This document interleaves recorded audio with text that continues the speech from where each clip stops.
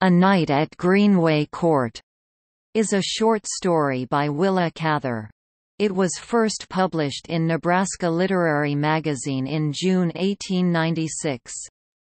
4 years later a revised version was published in the library.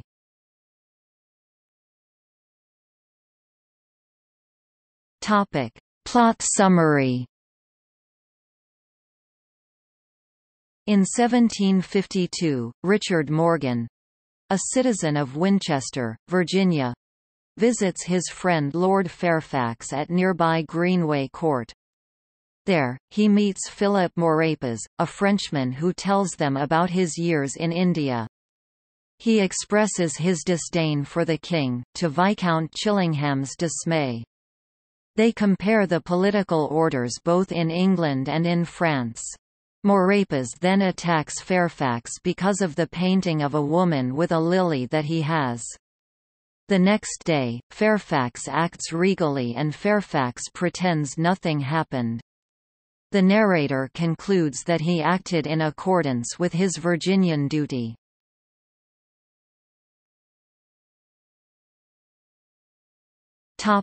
Characters. Richard Morgan, the narrator. Richard Morgan's father. Josiah Goodrich, a friend of Richard Morgan's. M. Philip Marie Maurepas, a gambler who left France because of his debts. He learned his English in India. Lord Thomas Fairfax. Viscount Chillingham. Mr. Courtney, a pastor. Fernando Fairfax, a forebear of Thomas's. Mistress Crawford, Thomas's housekeeper. Murzapha Jung, Duplex's ally. Nabob of the Carnatic, Duplex's enemy.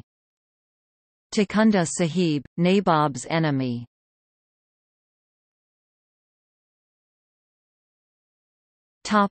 References to actual history.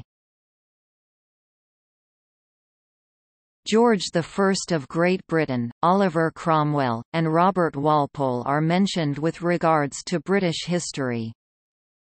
Maurepas mentions Bertrand François Mahé de la Bourdonnais and Joseph François Duplex.